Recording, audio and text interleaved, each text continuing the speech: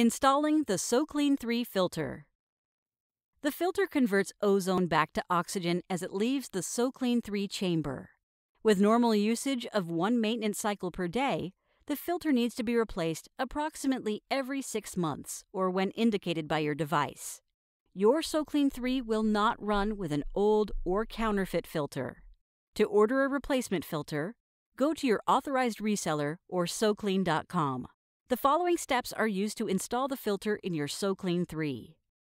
Plug the power supply into the back of your SoClean 3 as shown. Plug the power supply into an AC wall outlet or power strip.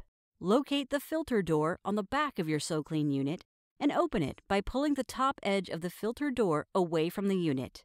The filter door will open just wide enough for the filter to slide in. Insert the filter into the slot with the blue rubber gasket facing the chamber as shown. Push the filter door until it is fully closed. At this point in your SoClean 3 setup, your control panel should appear as shown.